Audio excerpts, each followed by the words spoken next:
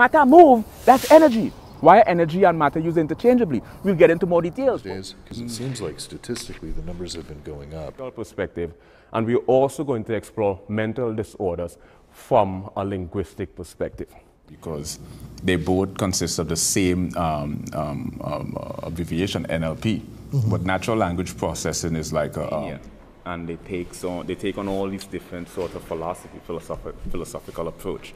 And all these fields are within a very small context, you know. Now,